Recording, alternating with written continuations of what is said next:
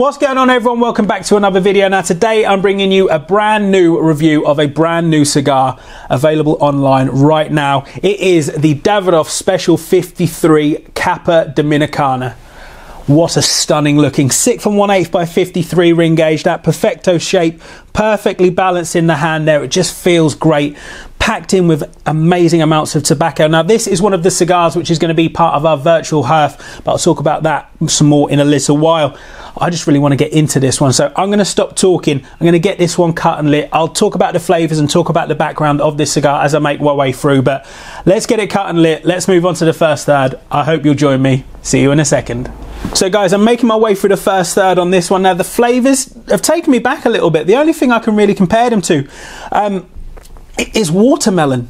And I know that sounds strange, but it's just really nice, crisp, cold watermelon on a summer's day. This is just a really refreshing flavoured cigar.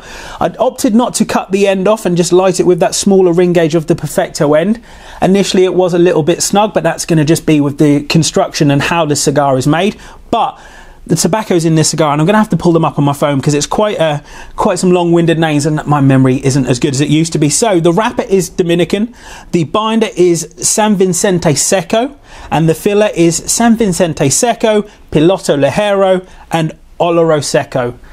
Beautiful blends of tobaccos there, and like I said, this cigar was first released in 2002 when no one thought it could be done. No one thought that you could grow these premium, high quality, top of the range tobaccos in the Dominican Republic.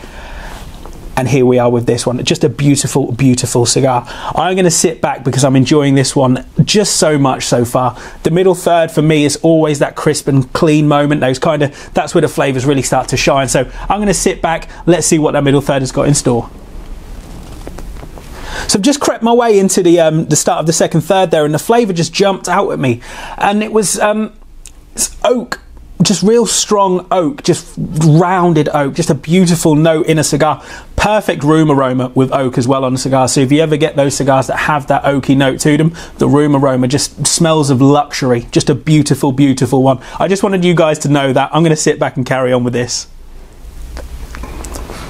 So the halfway point on this one, the flavours have progressed a little bit. That kind of fresh watermelon note at the beginning has taken a little bit of a step back. The espresso note has come to the front, and it's also been joined by a dark leather note. And I say dark leather in the way of like a nice leather sofa, like a nice comfortable Chesterfield leather sofa, just kind of being wrapped with those warm flavours of leather and just those well-rounded notes, working really well with that espresso kind of punch in there as well. A beautiful, beautiful cigar. The draw is impeccable. A slightly slanted straight cut on this one, which is a bit of a rarity for me, finding myself going for those V-cuts a lot more nowadays. But I'm going to sit back and enjoy this one. The bottom band's about to come off. I'll be saving that. That's going to go in my journal.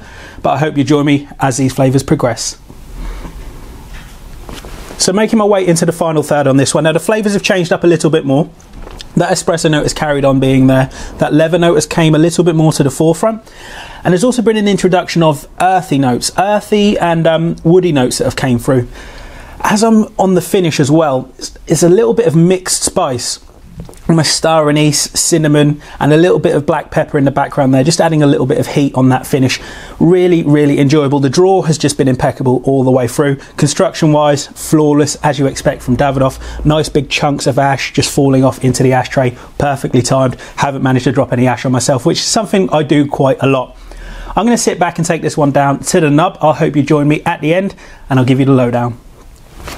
So coming up towards the end of my time with this one today, those flavours in that final third all just came together in perfect harmony. The spiciness, the pepper, a little introduction of cream, not too much creaminess. This is a little bit of a break from the norm for a Davidoff cigar, so not many of the flavours that you would expect from them. Grab yourself a box if you can, pick up a single, pick up the virtual hearth. That is not to be missed. It's going to be an amazing insight into this brand, into the ethos behind this cigar, and just a little bit more knowledge. The perfect opportunity to ask questions and find out something more that you didn't necessarily know about this amazing hobby that we all enjoy. Head over to the website right now. It's C.Gars.com. If you've liked this video, as always, please don't forget to like, share and subscribe. Hit that notification bell so you don't miss out on any of my upcoming videos. And until next time, I hope you're all keeping safe out there. Take care of yourselves. Peace.